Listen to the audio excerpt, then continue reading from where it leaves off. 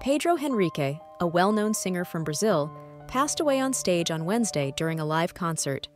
Henrique fainted while playing at a private event at Fiera de Santana, Bahia, according to CNN Brazil and the New York Post. The reason of death has not been officially disclosed. However, CNN and TMZ stories claim that the singer may have had a heart attack.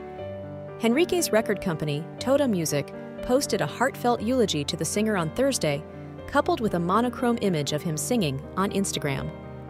Part of the Portuguese post said, "Pedro was a happy young man, a friend to everyone," and Henrique was described as a present husband and super dedicated father by the label.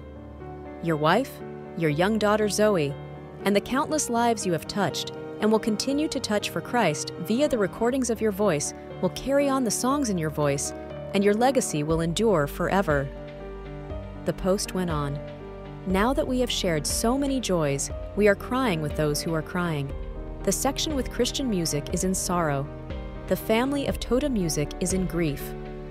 See you shortly, my beloved brother. See you shortly." The post was finished. Part of the Portuguese post said, "Pedro was a happy young man, a friend to everyone," and Henrique was described as a present husband and super dedicated father by the label. "Your wife, your young daughter Zoe, and the countless lives you have touched and will continue to touch for Christ via the recordings of your voice will carry on the songs in your voice, and your legacy will endure forever." The post went on, "Now that we have shared so many joys, we are crying with those who are crying. The section with Christian music is in sorrow. The family of Toda Music is in grief. See you shortly, my beloved brother. See you shortly." The post was finished. Zoe, their infant daughter, and his wife Suyan Barreto survive Henrique.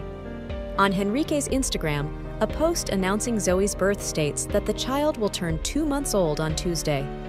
Henrique's wake and funeral will be held in his hometown of Porto Seguro, according to Billboard Brazil. The singer was a resident of São Paulo's Guarulhos. Henrique's record label mentioned in a second Instagram post on Thursday that it was a very tough day. After that, they released a number of black and white videos of Henrique performing. The words, "In homage to our beloved Pedro Henrique."